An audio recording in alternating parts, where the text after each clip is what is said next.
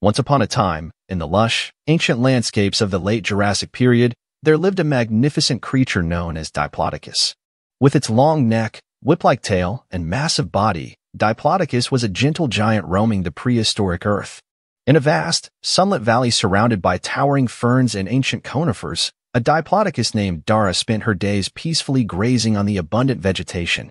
Dara was a graceful giant, her long neck allowing her to reach the tallest branches of trees, and her sturdy legs supporting her massive frame. Dara had a close-knit group of fellow Diplodocus friends who formed a herd that wandered the valley together. The days were spent foraging for food, basking in the warm sunlight, and enjoying the company of one another.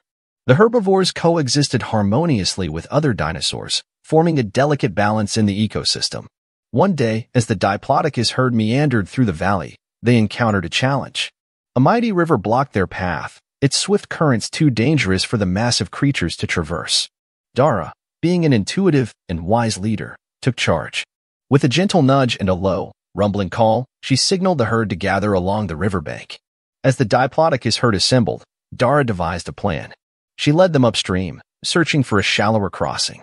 Along the way, the dinosaurs faced various obstacles, from rocky terrain to dense vegetation.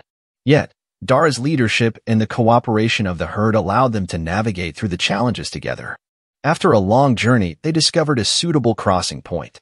Dara carefully stepped into the river, testing the waters. The rest of the herd followed her lead, trusting in their leader's judgment. With synchronized movements and the strength of their collective efforts, the Diplodocus herd successfully crossed the river. On the other side, the valley unfolded before them, promising new adventures and fresh feeding grounds. The Diplodocus herd continued their journey, their spirits lifted by the triumph over the river obstacle. Dara's leadership had not only guided them safely across, but had also strengthened the bonds within the herd. As the sun dipped below the horizon, casting a warm glow on the ancient landscape, Dara and her Diplodocus companions settled down for the night. The valley echoed with the contented sounds of herbivores, a testament to the enduring spirit of cooperation and leadership that defined the life of Diplodocus in the prehistoric world.